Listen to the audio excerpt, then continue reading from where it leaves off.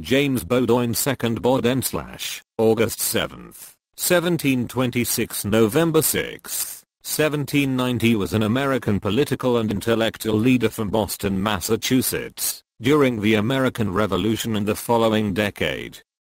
He initially gained fame and influence as a wealthy merchant. He served in both branches of the Massachusetts General Court from the 1750s to the 1770s. Although he was initially supportive of the royal governors, he opposed British colonial policy and eventually became an influential advocate of independence. He authored a highly political report on the 1770 Boston Massacre that has been described by historian Francis Wallet as one of the most influential pieces of writing that shaped public opinion in the colonies. From 1775 to 1777 he served as president of the Massachusetts Provincial Congress Executive Council, the de facto head of the Massachusetts government. He was elected president of the Constitutional Convention that drafted the state's constitution in 1779, and ran unsuccessfully for governor in 1780, losing to John Hancock.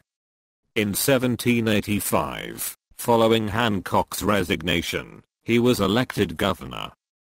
Due to the large debts of Massachusetts, incurred from the Revolutionary War, Bowdoin ran on a platform of fiscal responsibility. During his 2 years in office, the combination of poor economic conditions and his harsh fiscal policy laid down by his government led to the uprising known as Shays Rebellion. Bowdoin personally funded militia forces that were instrumental in putting down the uprising. His high-handed treatment of the rebels may have contributed to his loss of the 1787 election, in which the populist Hancock was returned to office. In addition to his political activities, Bowdoin was active in scientific pursuits, collaborating with Benjamin Franklin in his pioneering research on electricity.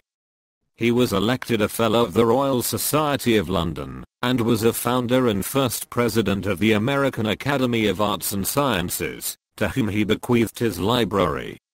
Bowdoin College in Maine was named in his honor after a bequest by his son James III.